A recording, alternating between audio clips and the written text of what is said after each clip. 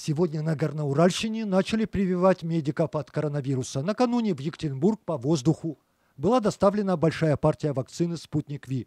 1000 доз двухкомпонентного препарата, который на фармскладе из коробок с пометками «Авиагруз», не подлежащие разморозке, переложили в морозильные камеры, а позже развезли по прививочным кабинетам. Один из них находится в центре города, на набережной рабочей молодежи, во второй областной клинике. В первую очередь будут вакцинироваться медики красной зоны, учителя, социальные работники, потом на очереди полиция. Вакцина хранится и транспортируется в замороженном виде и размораживается непосредственно перед постановкой для каждого пациента. Оксана Денисова, медсестра поликлинического отделения неотложки ЦГБ номер 3, работает в красной зоне, что называется на передовой борьбы с коронавирусом. И лучше других знает, какими могут быть последствия от COVID-19. И перед ней не стоял почти гамлетовский вопрос, быть или не быть сегодня в прививочном кабинете. Вы согласились на прививку, почему? Собственно говоря, чтобы не заболеть ковидом. Потому что у меня внуки, и я не хочу для них быть опасным. Перед тем, как один медик вводит другому препарат из пробирки с синей полоской, у пациента, который обычно находится по другую сторону больничного бытия, измеряют температуру и давление. Необходимо предварительное обследование на отсутствие антител COVID. Человек мог перенести заболевание, сам не зная об этом, и у него уже сформировался иммунитет. В данном случае у него будут антитела, и прививка здесь уже просто не нужна. Человек и так защищен своими антителами.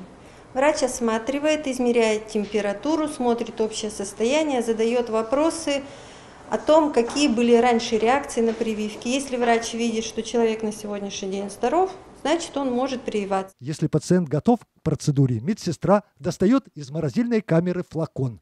За 10 минут препарат превращается из замороженной ледышки в жидкость, которую вводят пациенту внутримышечно в плечо, после чего привитый человек еще полчаса сидит за порогом прививочного кабинета на всякий случай. Хотя уровень доверия к спутнику V среди уральских медиков достаточно высок. Вы доверяете в этой вакцине? Хотелось бы, чтобы доверять. Доверяю. Знаете, да, что-то они свойства, как она действует? Да. Спасибо. Тем, кого привили сегодня, первым компонентом антивирусного препарата наведаются в прививочный кабинет для второй инъекции через 3 недели, то есть в аккурат перед тем, как дома их родные будут зажигать новогодние свечи. Промежутки времени между первой и второй, не рюмками, конечно, а прививками, привитые от коронавируса медики, учителя и полицейские должны на досуге заполнять личный дневник наблюдений за своим самочувствием. Процедура эта не принудительная, а добровольно обязательная, в смысле крайне желательная.